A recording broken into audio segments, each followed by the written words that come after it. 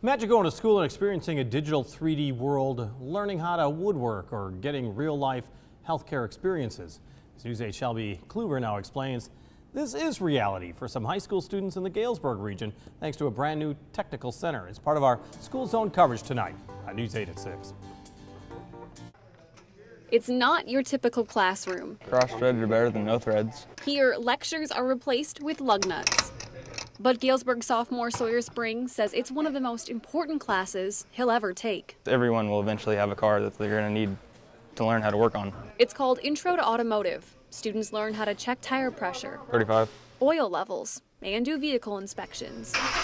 It's kind of cool because usually I'd go to school and I dreaded just sitting in a classroom, but this, it's hands-on and I'm actually learning stuff I'm going to use the rest of my life. The class is just one of many at the brand new Galesburg Area Vocational Center. Students can also study woodworking, nursing, virtual reality, and drone piloting.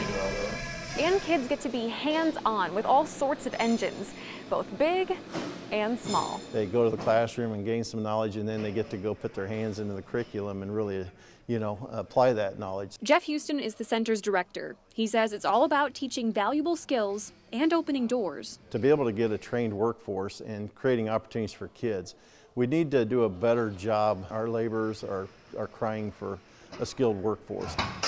It's already producing results. You get more experience and you can do it before you actually graduate high school. Abington Avon senior Trevor Baker will hopefully graduate with a partial CNC certificate and experience with heavy machinery. So then you can hurry up and get a job if you would like, or start the career that you want to be in. An unusual classroom teaching invaluable skills. In Galesburg, Shelby Kluver, WQAD News 8.